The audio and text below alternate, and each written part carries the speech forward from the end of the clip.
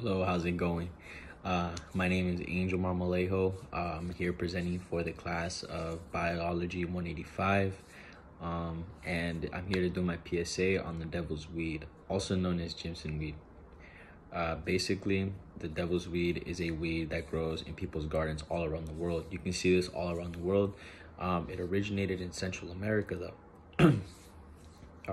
With that, people who traveled to Central America or newcomers around the area, spread the seeds to their places of origin, and then that's how it started to spread around the world. It wasn't used as a drug or used as a substance at all up until very recently. People started to use it as for medicinal purposes with teas and such. But a little bit after, it's used for teas and it's medicinal purposes being used. People started to use it for getting high. So people started to to smoke this, and this became very, very detrimental to the person who smoked it. A lot of people started to have kidneys and lung failure, and it is very commonly known for people who smoke Jimson weed to have issues with their kidneys and lungs. It is also very commonly known for the person to have issues with urinary retention, nausea, vomiting, seizures, coma, and some rare cases have even reported death. Any drug that has any sort of death that can come from it is definitely a very, it's something that should not even be on the streets. Basically, just kind of some little information about the drug. The way it works is that it is a hallucinogenic drug that will leave the user tripping for about 2 days. It could be a little less than that depending on the dosage, but it'll leave the user feeling some effects of it for about 2 days straight. People have also used it for medicinal purposes before. People don't just use it to get high. And people usually use it by drinking tea or just ingesting the seeds. You can either drink them in a tea, like I said, or you can chew them.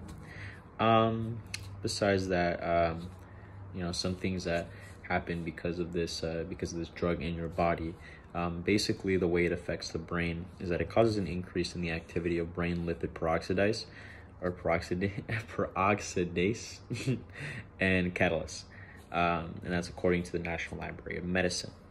I already named off some of the symptoms there, and it is very commonly known for somebody to have these symptoms as soon as they ingest a certain dosage of Jimson weed. The kidney and lungs are usually something to look out for in terms of issues when somebody has like an overdose or when someone has issues with that. It is a Schedule 1 substance in the United States of America, and it is not given, no rights, no leeway, nothing like that in terms of learning how to use it and using and even testing it at all for any sort of doctors or scientists. It is not for any usage at all, legally. It does not mean that it is not hard for people to get it. The issue with Jimson weed is that it is so abundant in terms of the plant, the mother plant that it comes from, that people can use it, and it's really hard to stop. It's very common to see the plant around a person's household. Well, not around the person's household, but outside of the person's household, as is weed that just grows in the ground.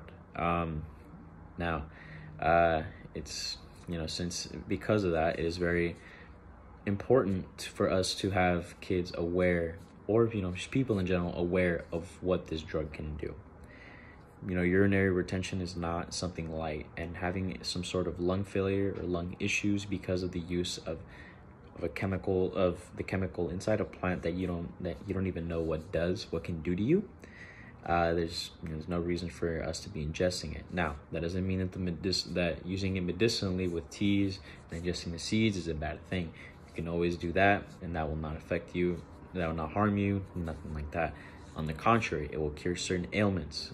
But that doesn't mean that we should just look into going straight to Jimson weed. There's certain ailments that can be cured with it, but only if used properly and by someone who is correctly trained to use that.